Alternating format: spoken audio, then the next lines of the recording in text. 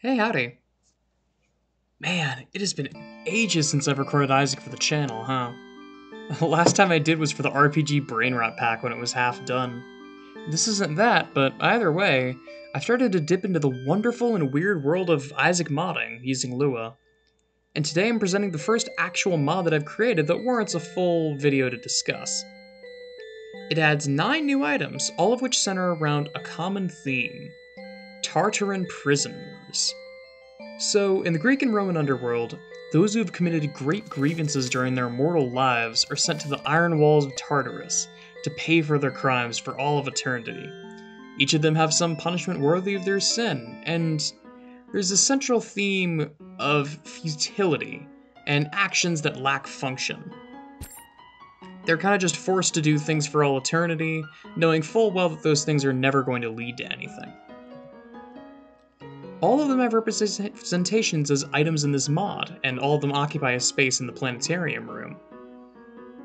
So let's just go over them one at a time. And kill the music. I like the music replacement, but it's a bit distracting. First guy we got is Sisyphus.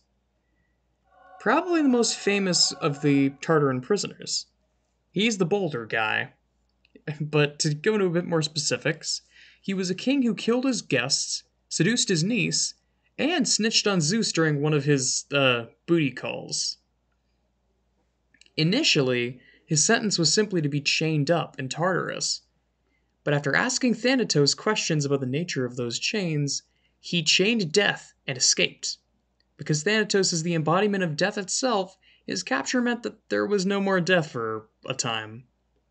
He was eventually recaptured, but sometime after that, he convinced Persephone to let him go back up to the mortal world to scold his wife about not burying him properly.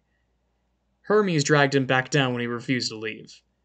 For his various crimes, and being a hassle in general, he was forced to roll a massive boulder up a hill, with the boulder being fated to fall inches before it reached the top. Forever.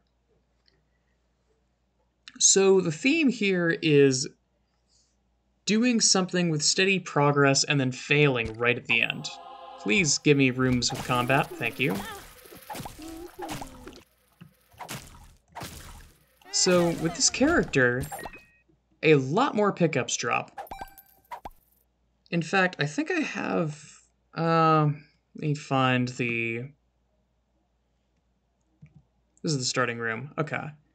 It was numpad 2. I should just be able to, in a room with actual combat, that is. There we go.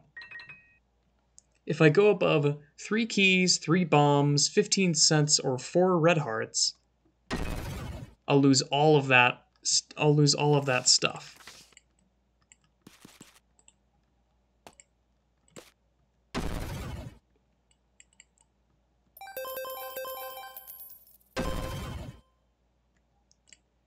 And I'll use, let me just give myself some breakfast so I can show off the hearts one.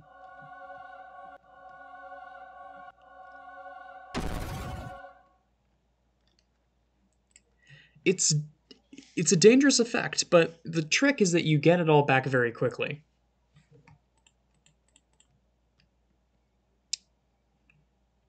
The next customer of the damned is a different king. Ixion of Lapiths. The Lapiths, by the way, I actually had to look this up because I didn't know who they were. They were the first set of kings in, like, mythological Rome, let's say.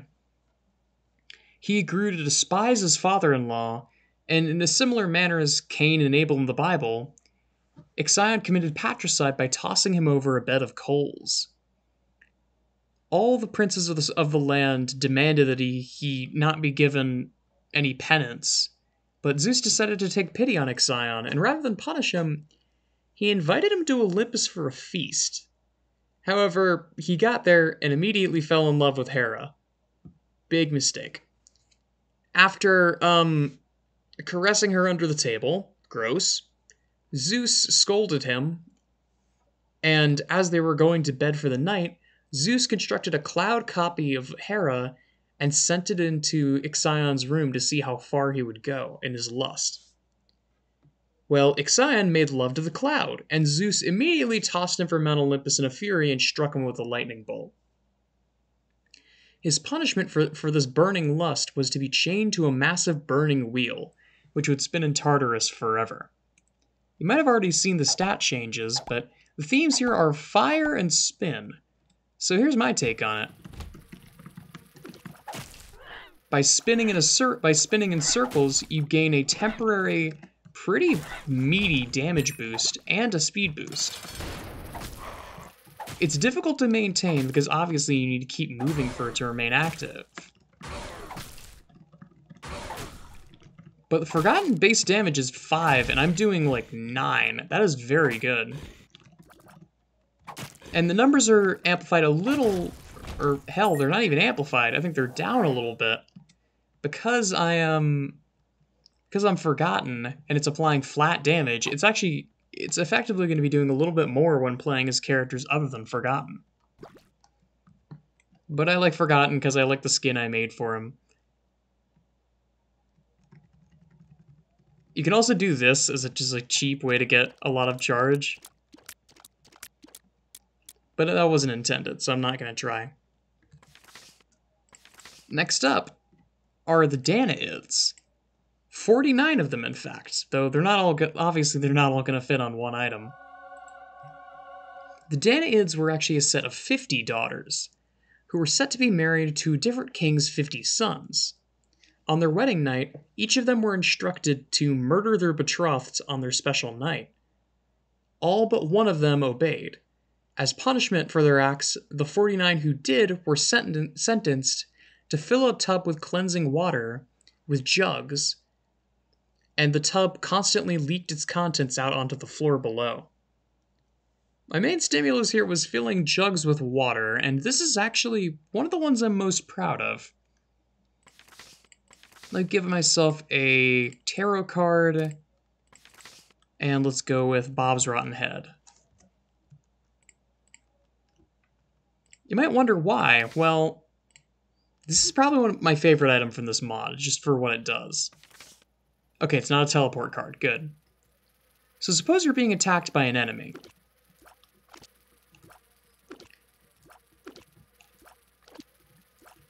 If you're attacked by an enemy... Did you see that? If you're being attacked by an enemy, and you get hit by a tear while you have that... If you're hit by a tear while you have an item above your head, it will parry it, essentially. You'll get a minor damage boost, and it will damage everything in the room for a little bit. Let's exaggerate this a little bit and just spawn in a bunch of Horfs, and hold Bob's Rotten Head above my head. It's actually quite potent.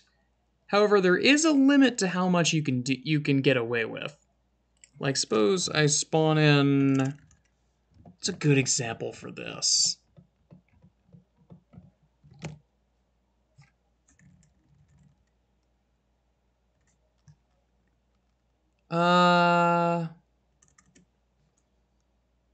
Hush. Hush is a good example.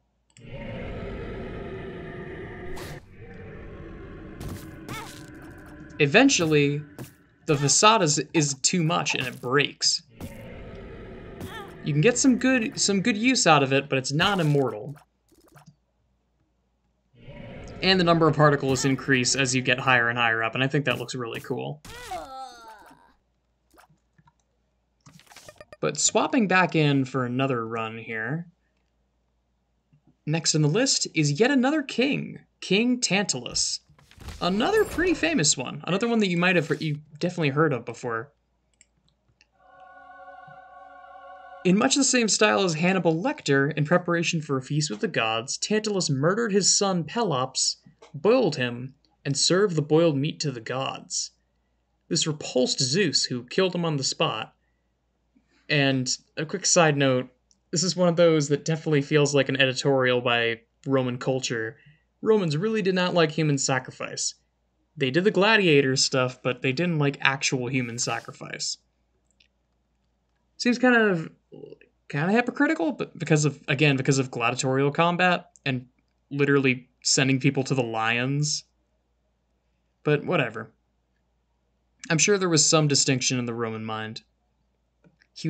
But his punishment was to be forever starving and mortally thirsty, standing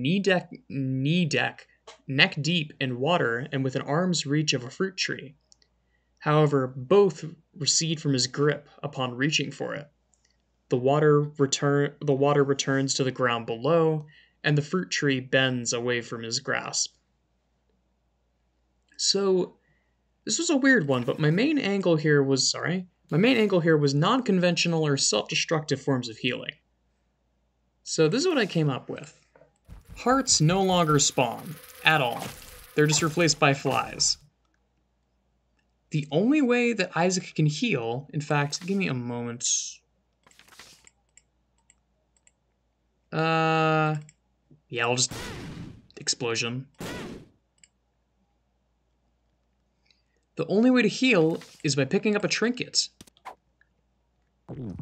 which Isaac will absorb and restore 2 hearts. So you can no longer gain the effects of trinkets, but they're used as a pretty decent form of healing. After that was the giant, Titios. I thought it was with a U, but it's actually with an O. Now, quick side note as well. There were also the 100-handed giants from the pre-Zeus age that tried to overthrow Mount Olympus. They're also present down in Tartarus, but I don't think they're ever given proper names or motivations beyond they tried to overthrow Olympus, so they're kind of boring.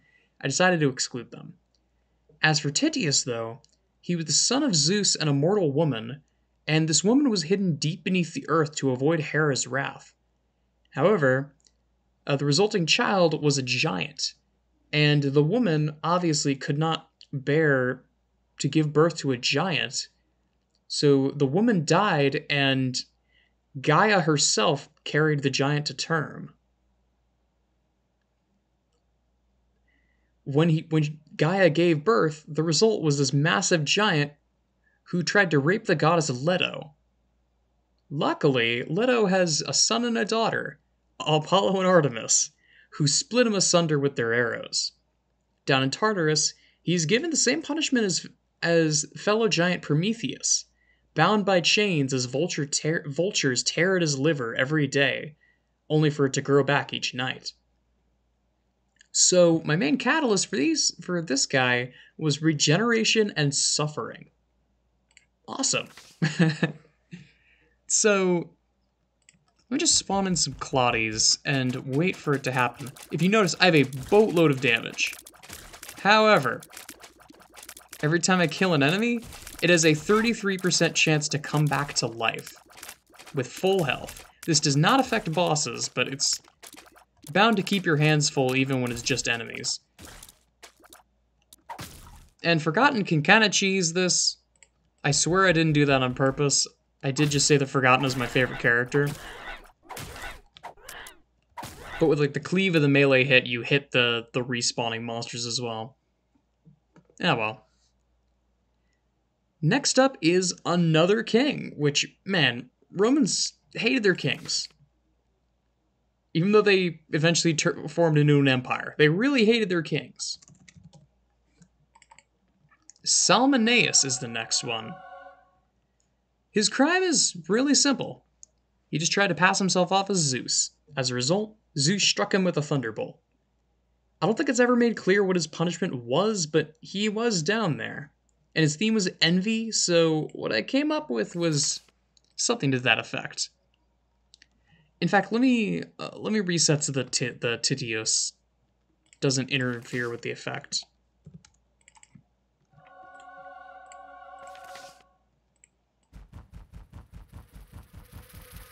If you're in a room, bam. So what this item does is the first time you kill an enemy in the room, it will deal that much damage, or however much that mortal amount of damage was, to every other enemy in the room. So let me reset. Spawn in a bunch of pooters. I think they take 2 shots by default. Yeah. So it doesn't kill them all outright, but now they only take 1 hit.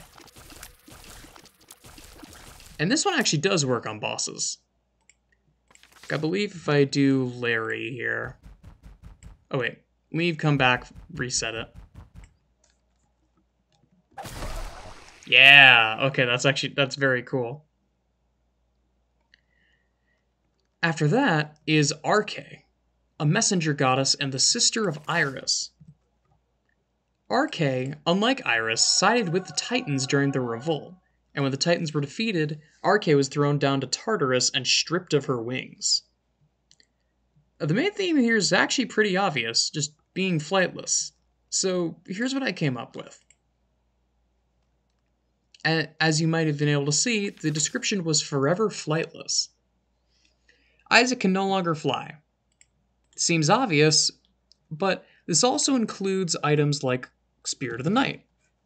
Spirit of the Night. Yes, I can spell Spirit of the Night. And how about Lord of the Pit?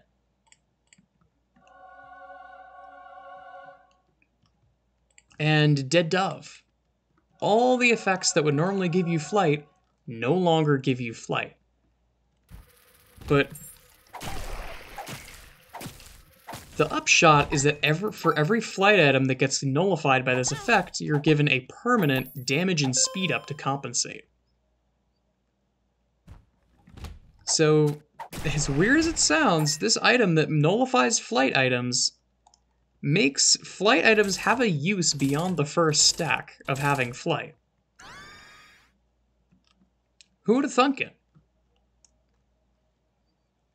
Now, the penultimate prisoner is a guy by the name of Ocnus. He's mentioned in the Aeneid, and I forget where else. He's kind of a lesser known one. I don't think it's ever actually mentioned why he's down there, but he is just kind of there. And his punishment is to constantly weave straw as a donkey continuously eats his handiwork. So the best way to show this off is to give myself the Book of Sin. It's got full charge. I walk into a room and all of the charge disappears. I clear a room and all of the charge comes back. The gimmick with this item is that at the start of every room, you lose all of your item charge. At the end of each room, you get a full item charge. So, you can use active items for utility only. And they're much better at utility, but you can only use them for utility, barring some specific exceptions.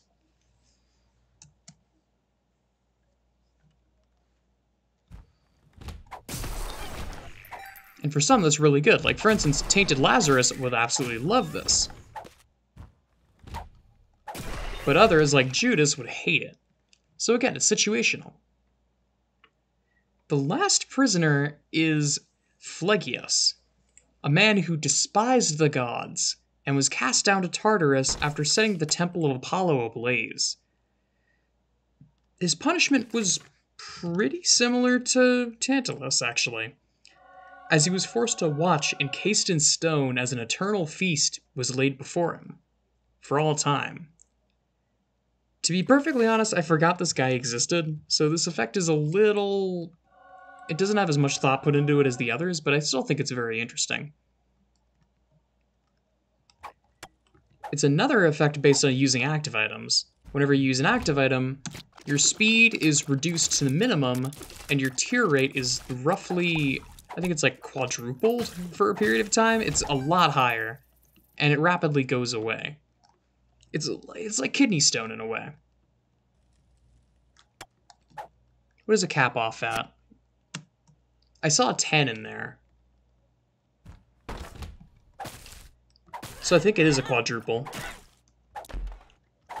Now granted, it's at 10 for one frame, but it is at 10. And it also works the Forgotten as well. But yeah, that's all 9 of them. And all of them appear in the planetarium. So, hang on, I believe it's 2? No, it's 8. There we go. So I'm in the planetarium. And if I spawn in a bunch of items... We already know that Arche's there. Give myself D6. There they are. Some of them are popping up. And the others should pop up when I re-roll. Yeah, there they are. But yeah, this was a lot of fun. I'm slowly getting my mirth of items that I'm comfortable making is slowly getting larger and larger. I think next up I'm going to be making custom cards. I think that'll be fun. But I'll have to post a video about that as well. But that's all I got for now, I think. Thanks so much for watching.